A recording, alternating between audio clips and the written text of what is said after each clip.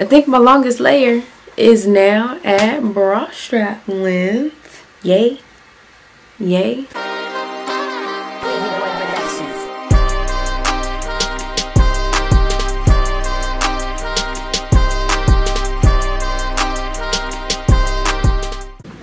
Hey YouTube, it is your friendly neighborhood natural Lex, or you may know me as Chocolatex on YouTube, and I am back with another natural hair video for you guys today. And in today's video, I am here doing my straight hair check-in. Boo. Straight hair check-in for you guys. So for those of you who are new to my channel, I decided at the beginning of this year that I was going to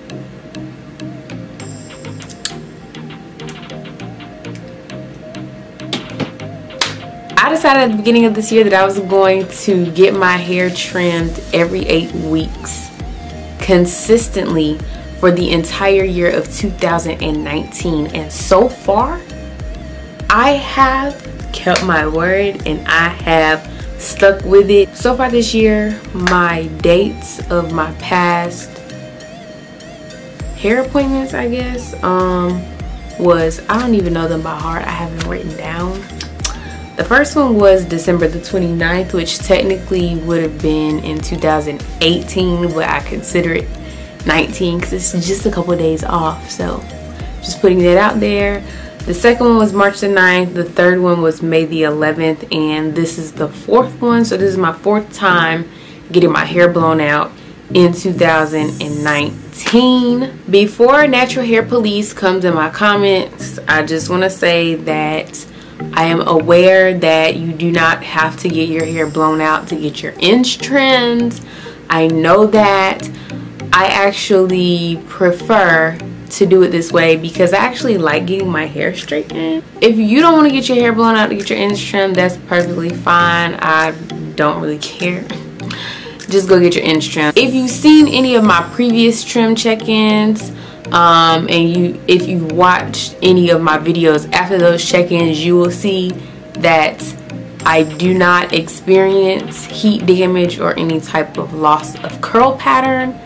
So far so good, fingers crossed. I've been going to my stylist since I was in the 8th grade, and she is very, very knowledgeable on natural hair, and she's very knowledgeable on things you need to do to have healthy hair and things you need to do to retain length, make your hair grow. So if you're wondering, yes, I've straightened my hair 4 times so far this year, and no, I haven't experienced any heat damage, and I am hoping that I can continue saying that.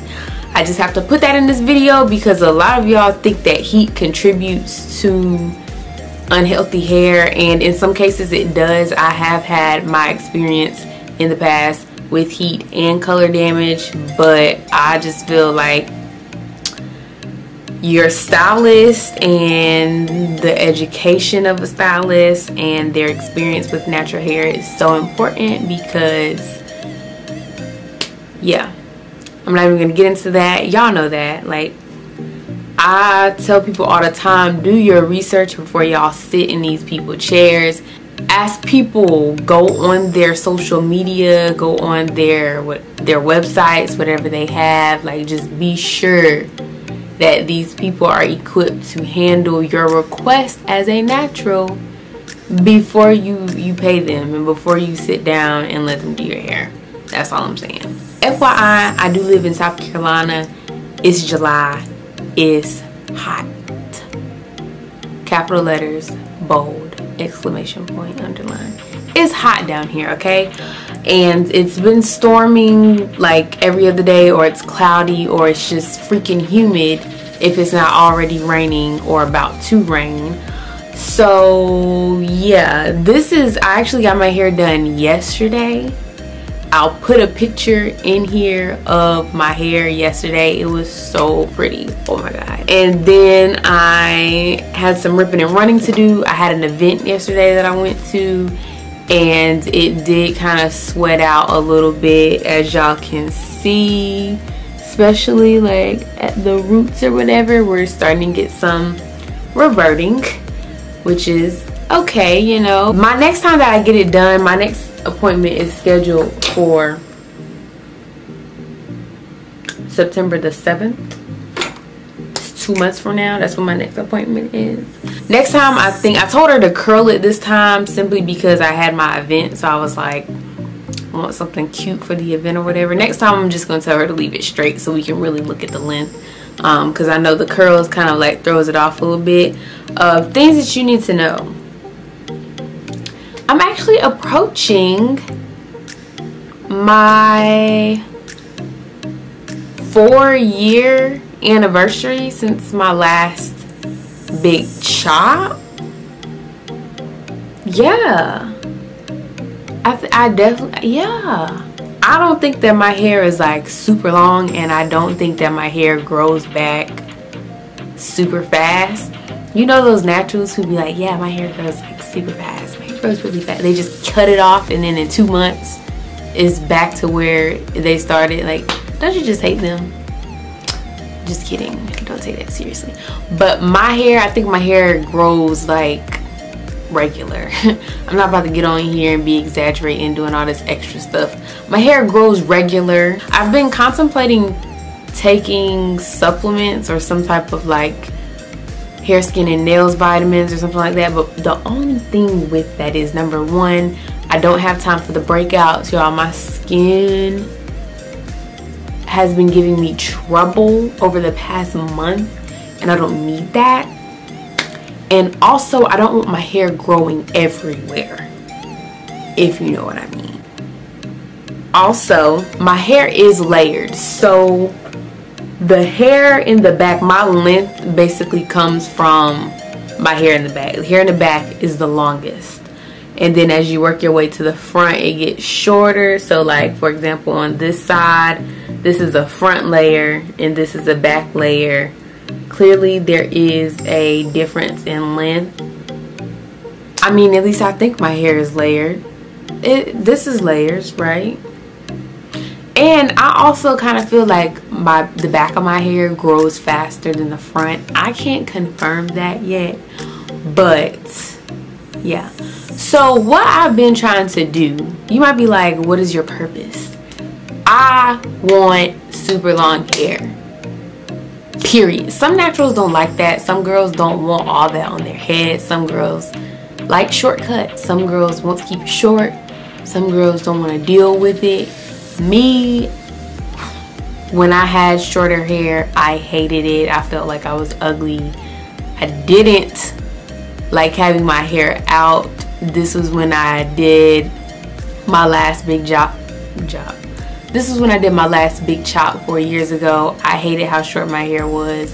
I didn't want anybody to see me in it. I was very, very self-conscious about it. And I just feel like with the hair that's on your head, you do what you want to do. So if you want it short, then cut that ish. And if you don't, grow it out or get weave. You know, do what you want to do. So for me, I want long hair. I cannot imagine myself with short hair.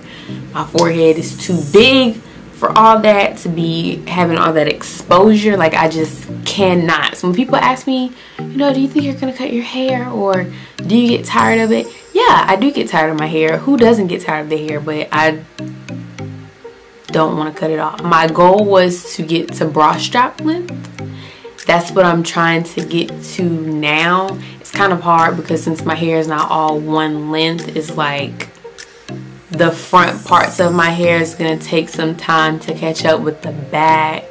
This is the tank top that I've been wearing in my past few trim check-in videos, so I'm going to put this on real quick. Alright, so welcome back. Thank you guys for joining us after that commercial break. I forgot how I do these. Here's the front or whatever.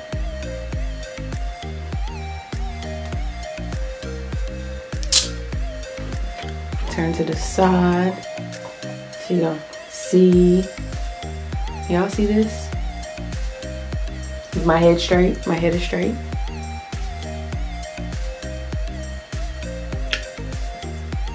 And then the back is the most important. If I can y'all even see the back?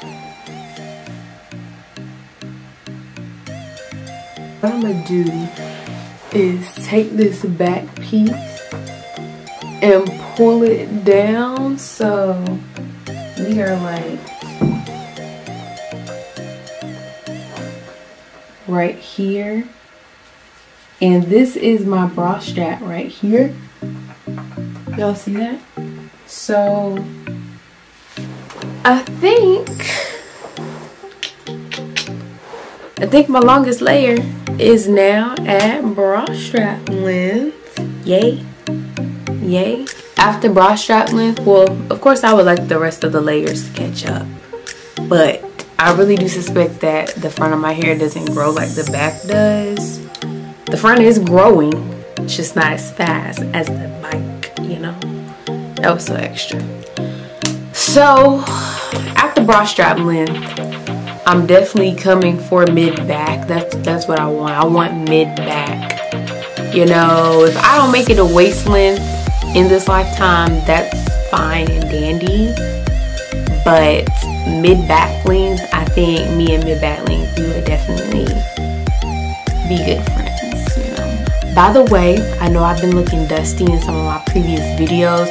And y'all know most of the time, I don't get on camera with makeup on or anything like that unless I'm going somewhere, but I do not put on makeup to film any of my videos, FYI, like everybody else on YouTube does. It's just something I don't do. But I did get my lashes redone, okay? For anybody wondering, well, really, nobody has asked me yet who does my hair. I think that's because I don't really have a lot of subscribers, so y'all probably aren't wondering, and a lot of y'all probably don't live where I live anyway, so me providing you the information would be pointless. But if you would like to know who my stylist is, you can definitely drop a comment below or send me a direct message on Instagram or something like that. I can definitely provide you with her information. I don't let my negative experience with heat and color damage influence me to not get my hair blown out, because I like wearing my hair straightened occasionally. So if you have had that experience with the stylist, please just shake it off, do what you gotta do, grow it out, transition again, big chop, and find you a good knowledgeable stylist who just isn't about taking your money and posting your before and after pictures on Instagram. Know that hair grows back as long as you take care of it. Thank y'all so much for tuning in to yet another natural hair video with your girl. Be sure to like, comment, share, subscribe, and follow your girl on social media. How often do you guys get your ends trimmed? Leave that below. How many times have you had your ends trimmed so far this year? Leave that below. And do you trim your own ends, or do you let a professional do it? Leave that below as well. Thank y'all for tuning in. I'll see you guys in my next one. Ooh, there goes my shirt up over my head. Oh my God. I'm trying to move my freaking suitcase. So I'll tell you what I did last night. I came home about 2:45.